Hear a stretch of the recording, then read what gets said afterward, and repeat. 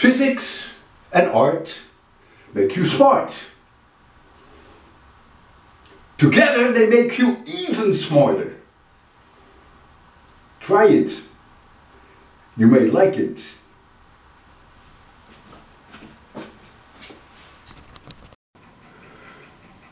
Hello, hello, hello. Today is Friday, March 4, 2022 for me. Maybe not for you. Art quiz number 177. Very, very famous artist. For those of you who are familiar with the various movements in art, it's very clear that this is an example of Fauvism. Look up the meaning of the word fauve in French. It means that all colors, no matter how non-natural, are allowed. Look at the horses. You've never seen green horses, have you? Fauvism was popular in the first decade of the 20th century. Matisse was also, in a way, a Fauvist. But in my book, the real inventors of Fauvism were earlier. That was Gauguin and that was Van Gogh. Let me pronounce his name correctly. Van Gogh. He was Dutch. I know how to pronounce Van Gogh. If you look at Van Gogh's work and also at Gauguin's work, Gauguin paints trees red, strong red. Van Gogh paints suns green. You can imagine in those days, people, even famous art critics, would write that Van Gogh and Gauguin don't know how to paint because trees are not red and the sun is not green. Yeah. Well, in any case, it was generally accepted in the first decade of the 20th century. And this is a striking example.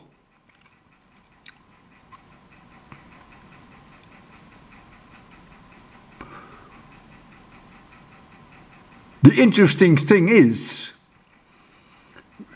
Fauvism at the beginning was not accepted. People don't like a new way of seeing. That's a cold shower. People don't like cold showers. They love the warm bed. Rembrandt, Da Vinci, Van Eyck, Van Dijk, Vermeer.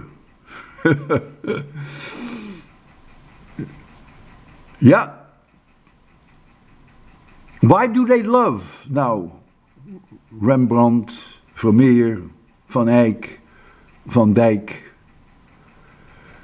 Because their way of seeing has now become our way of seeing. And Fauvism, ridiculous at the time, is now your way of seeing.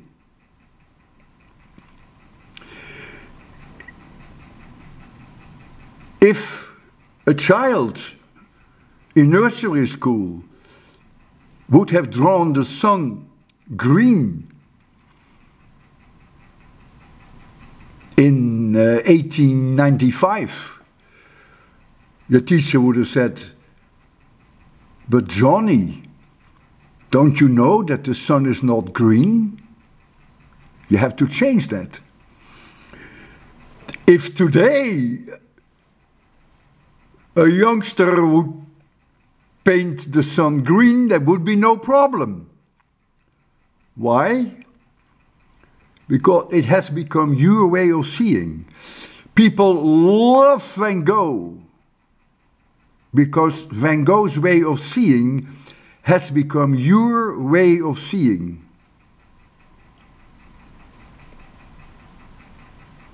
He made you look at the world in a different way. Do you know that Van Gogh never sold one painting? He couldn't even give them away. People didn't want it. It was considered trash. But we now look at the world differently. That is the beauty of pioneering art. It's a new way of seeing. Without question, this artist was a pioneer. I've helped you to find who it is. The questions are always the same. Who is the artist? When was it made? And what is the title? And the reason why I asked those three questions, I know you will cheat. I know most of you will use Google imaging and they will tell you who the artist is. But now I want you to Google the artist and learn more about the movement and what the great contributions of this artist were and other artists at the same time. That's really my objective. I teach physics and I also teach art history. My wife has a master's degree in art history, but long before I knew her, when I was 15 years old, I already in high school gave lectures on art history. Yeah, it's true.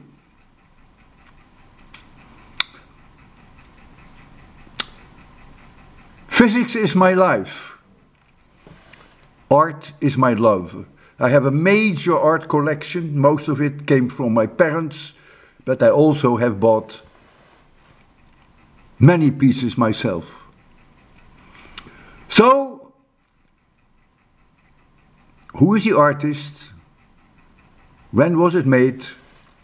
And what is the title?